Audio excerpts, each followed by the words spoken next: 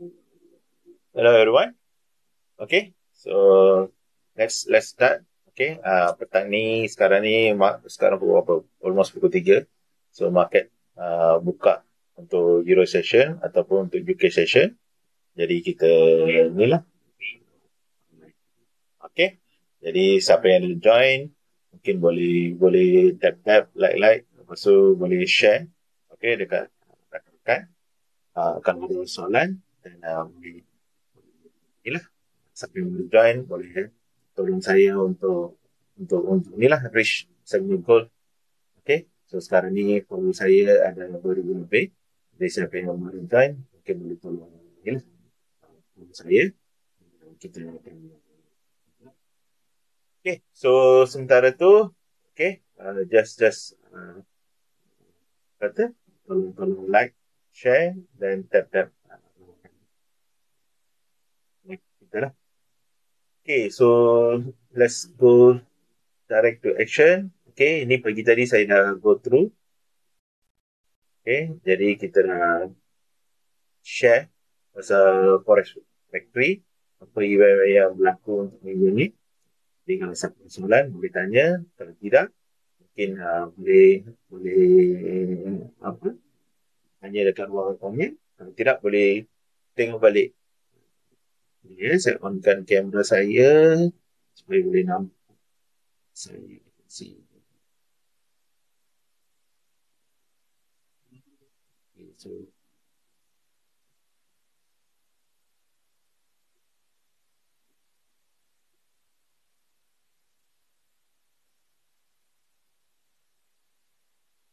okay. Okay. Boleh dengar kan suara saya? Okay. Okay, sekarang ni dengar suara saya. Okay. So kalau ada soalan mungkin boleh tanya. Okay, saya setting lagi.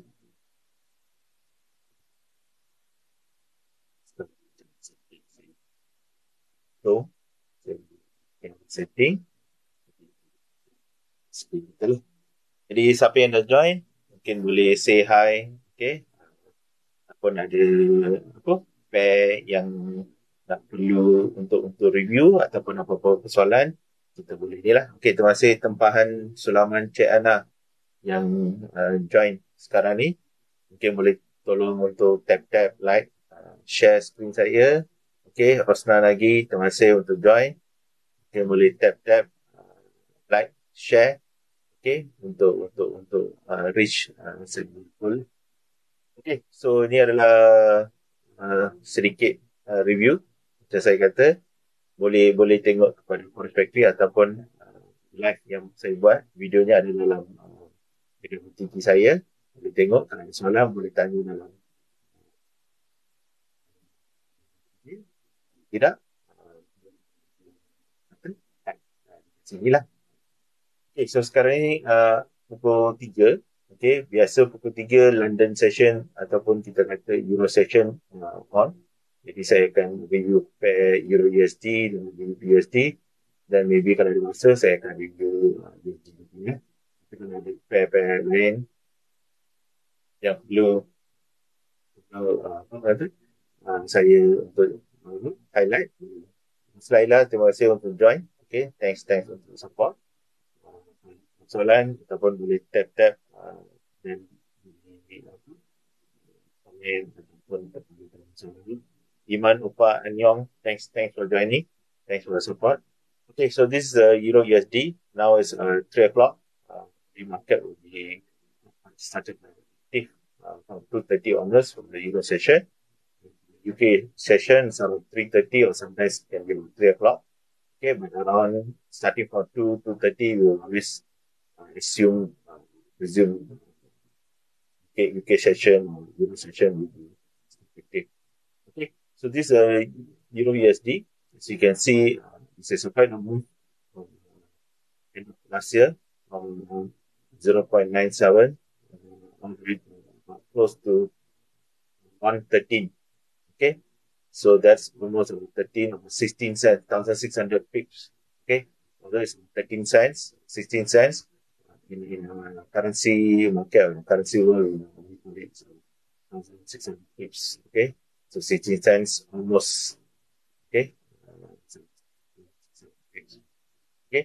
So kita reach around mid July or close to early August. Okay, about 130. The system they drop back almost about 700 pips, 600 plus pips. Okay, so it's sitting around or hovering around 1.06 50 range. So kalau kita nak tahu just a FIBO level this high to this high, either we can use FIBO retracement. Okay, you can actually Google.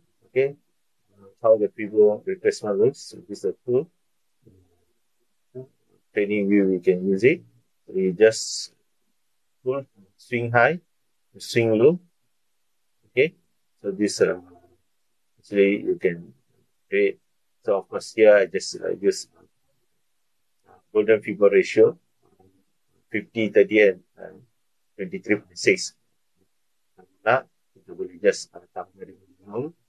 Okay, sini. So if you want 61.8 and also 78.6, it's okay. So if you look at it here, it's almost sitting at around 61.8.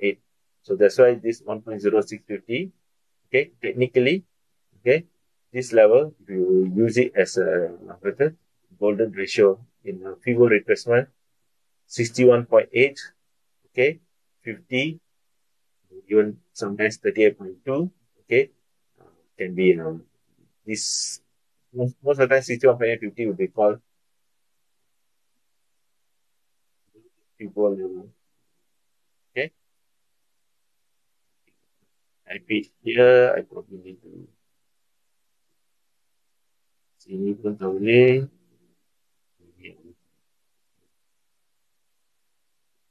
Still sini. Okay, maybe I try to pull somewhere here. Still tak boleh. Never mind. I try to write it. Okay, golden FIBO level.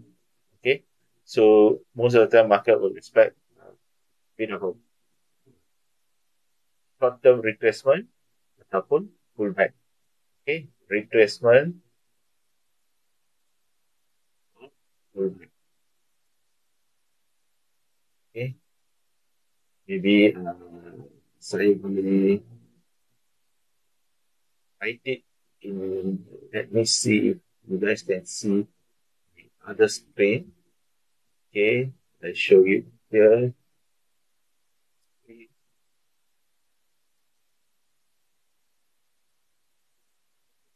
Okay, does it come out ke sini? Maybe I need, you guys can see here. Okay, maybe no. So then probably I try to bring up here. Still tak dapat nak tengok screen saya. Kejap ya. Saya tengok screen.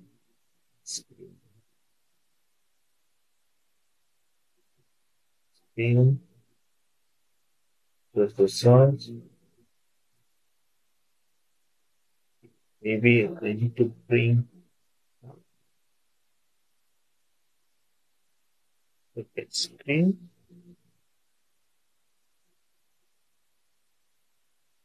Still tak dapat. Kenapa ya? Sekejap ya. Saya just see why my second screen tak keluar dekat sini.